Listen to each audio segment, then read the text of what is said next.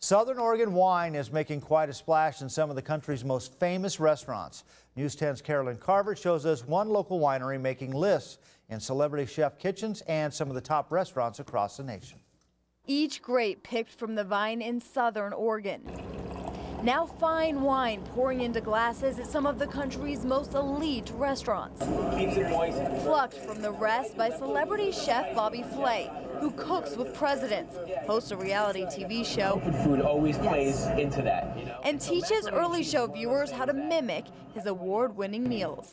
Back at Gold Hill's Del Rio Vineyard, winemaker Jean-Michel isn't surprised. We have a great place to grow grapes, and it's a beginning, yes, but certainly not the end. Still, the fourth-generation French winemaker is flattered.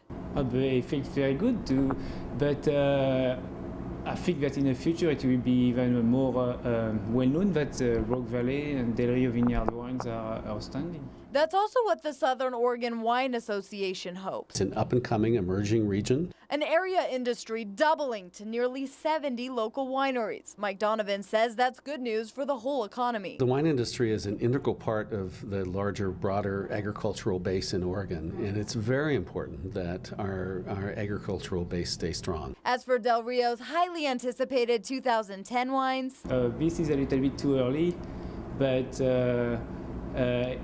each vintage is better than the next. That's all we say.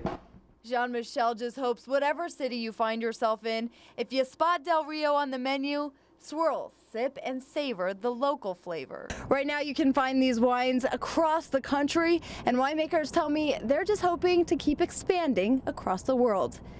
In Gold Hill, Carolyn Carver, News 10. Del Rio managers say the Pinot Noir is the big favorite and the Pinot Gris is really what put them on the map. Now you can find it here or top restaurants like Ruth Chris, Sullivan's, and the Broadmoor Resort in Colorado.